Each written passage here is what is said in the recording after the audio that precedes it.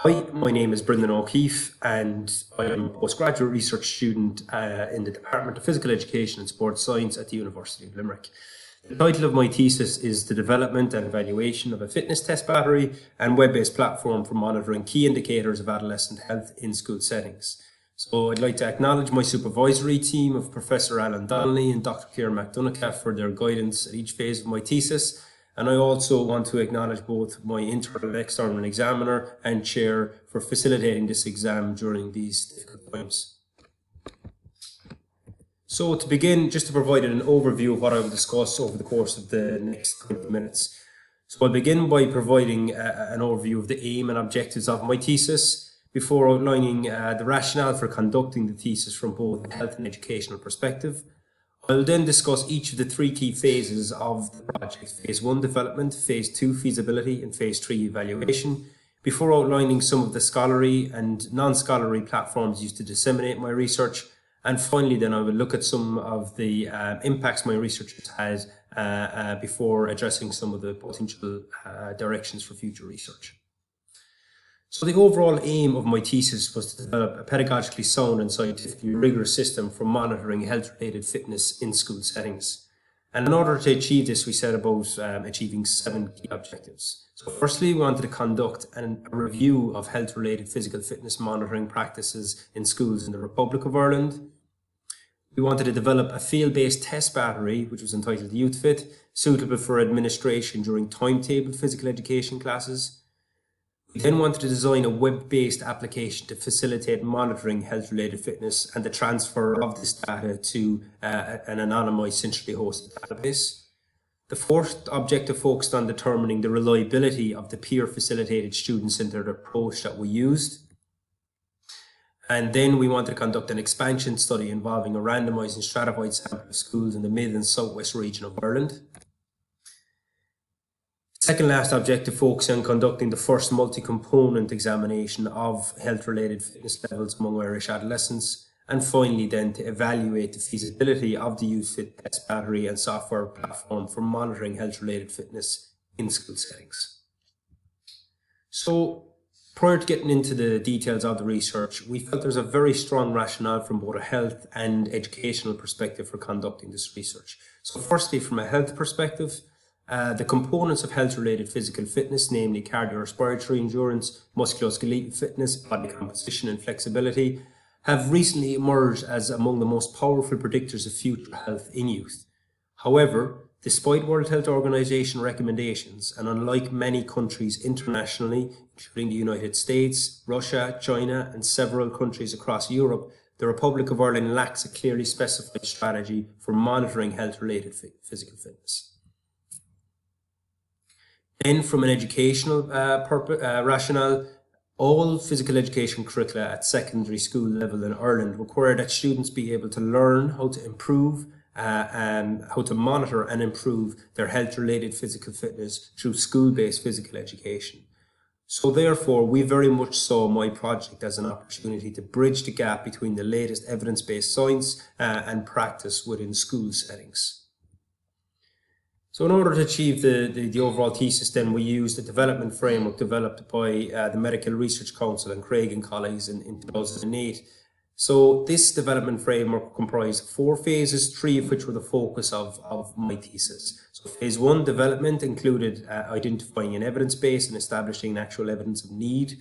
Phase 2 focused on the feasibility or expansion, so looking at testing procedures and delivering the test battery in the randomized sample of schools. And phase 3 then, evaluation, was focused on assessing the overall effectiveness of the project. The 4th phase of the MRC framework implementation included a longitudinal dimension, which was not part of my thesis. So we then, myself and my supervisors then set about achieving or developing rather a systematic plan in order to actually develop the YouthFit project test battery and web-based platform. So using the Medical Research Council framework, we set about achieving the following 8 steps. So phase 1 comprised of 5 steps, which was a national survey of monitoring practices. Step 2 focused on a literature review and the actual selection of the YouthFit test items. Step 3 then focused on the development of the YouthFit software platform. Step 4 was focused on the test battery and software manuals. And the final stage of, or final step rather, phase 1 focused on establishing the reliability of the student-centered peer-assessed approach. Phase 2, then, the feasibility or expansion phase, comprised of 2 steps, namely the feasibility stage 1, which included school recruitment and training, and the feasibility stage 2, which focused on test battery administration. And the final phase 3 then evaluation comprised of 1 step, which was an overall evaluation of the project in general, and we used an established evaluation framework developed by Orsman and Cohn for evaluating feasibility studies.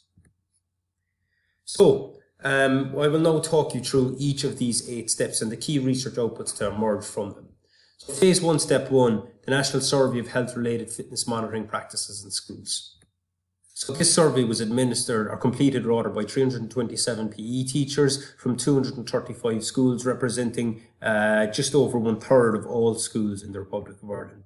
So for the purposes of brevity, I'll focus on some of the key findings that emerged from the survey. Overall, 95% of teachers used fitness tests as part of their PE programme, so it was highly prevalent. However, over half, 52%, discarded the test results after a single use, and less than 1/3 of teachers shared results with their students' parents. We also observed a significant decline in testing frequency from junior cycles, so years 1 to 3 of second level, to senior cycles, years 4 to 6. As can be observed in the graph in the bottom right corner, there was also the component of cardiorespiratory fitness was assessed almost twice as much as any other component of health-related fitness. And finally then, in terms of establishing an evidence of need, 87% of teachers indicated that they were in favour of developing a digital platform to facilitate monitoring health-related fitness in their PE programmes. So a more comprehensive overview of this survey has been published in the Journal of Teaching Physical Education in January of this year. Phase 1, step 2 then, the development of the YouthFit test battery. So this focused very much on conducting a literature review of the latest evidence base in terms of the latest research on health-related fitness and field-based testing. And 2 key sources, or 2 key texts were identified in the Fitness Measures and Health Outcomes in Youth, published by the Institute of Medicine in the United States in 2013, and the Pan-European Alpha Project, assessing levels of physical activity in Europe. So this was a fitness test battery developed specifically for establishing a standardized approach to monitoring health-related fitness in all of Europe. So our YouthFit test battery then, building on this latest evidence base, comprised of the high priority units within the Alpha test battery, namely the 20-metre shuttle run, BMI, 4x10 metre shuttle run, hand grip strength and standing broad jump, plus 4 additional test items, some of which were identified in the Fitness Measures and Health Outcomes in Youth, or that were commonly administered in health surveys of physical fitness in youth, namely the sit and reach test, push-up, plank hold, and blood pressure. Phase 1, step 3 then, the YouthFit software infrastructure overview. So the focus of step 3 was to develop a software platform to facilitate tracking HRPF on a centrally hosted database in collaboration with our project partner Zymosphere. So multi-site data capture technology developed by our project partners was identified as the most suitable platform to pursue the development of the web-based solution. This enabled data from multiple schools to be inputted and hosted on a secured server, which was hosted at the University of Limerick. So to briefly talk through the software and how it was built. So as system administrator, I created school and teacher profiles for all 20 schools and then monitored the software platform, providing system support where necessary. Following this, all participants who provided consent were uploaded to the system by the school administrator, usually the PE teacher or school secretary, and this was done using what was called a bulk import routine that automatically associated the student with their teacher and the school that they were in. And finally then, once the YouthFit test battery had been completed, teachers inputted student scores to the web-based platform, and this data was then transferred in an anonymized form to the centrally hosted database at the University of Limerick. So a detailed overview of these application and the overall software platform is beyond the scope of this presentation. However, I have developed video tutorials on each application, which are available at the links below on YouTube, and were also available in chapter 4 of my thesis. So moving on then to phase 1, step 4. The focus of step 4 was the development of the Youth for Teachers resource pack.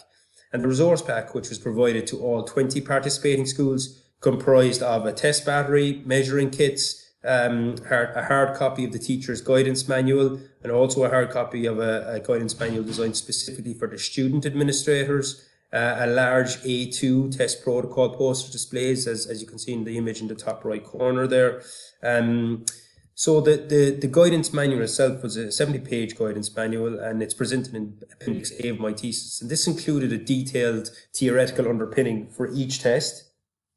Also, details of the small group peer facilitated test administration and sequencing procedure were provided. So the test battery was administered in small groups of 6 students or less per station, and each station had a senior student facilitator who explained and demonstrated their assigned test. And finally then, a comprehensive software user guide that detailed the procedure for uploading and inputting students' results to the online platform was also provided in the teacher's guidance manual. The final phase, or the final step rather, of phase 1 was focused on establishing the reliability of the student-assessed approach that we used in this study. So we used a 2-group study design, which essentially involved randomly assigning students into an 8 peer assessed group or an 8-person research assistant assessed group.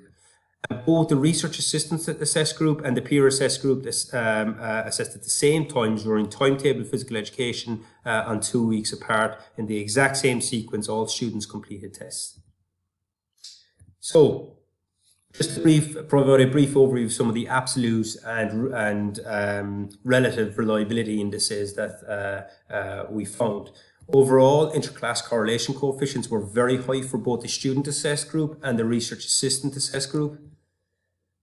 There was no statistically significant differences found between test and retest measures in either group, with the exception of systolic blood pressure from the student assessed group and the 90-degree push-up for the research assessed group. And finally then, in terms of an absolute measure and the coefficient of variation, so values, surprisingly enough, the mean coefficient of variation was actually marginally lower for the student assessed group at 6.5% in comparison to the research assistant group at 6.8%. So the results of this study were published in January of this year, and as of last week are actually available open access in the Journal of Pediatric and Exercise Science. And the conclusion here is highlighted at the bottom, states that this study demonstrates that following familiarization training, student assistant health-related fitness tests in school-based physical education programs can be considered reliable. So moving on to phase 2 then, and step 6.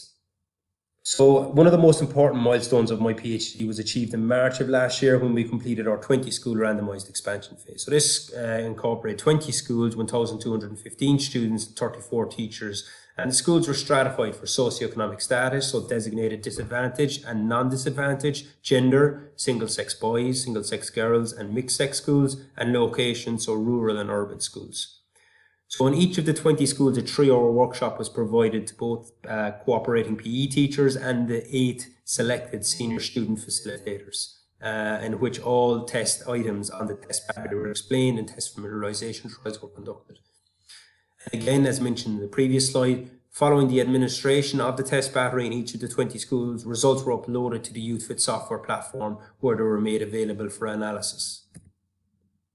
So a detailed overview of the HRPF profile is beyond the scope of this presentation, so I've decided to focus on 2 of the most significant findings to emerge.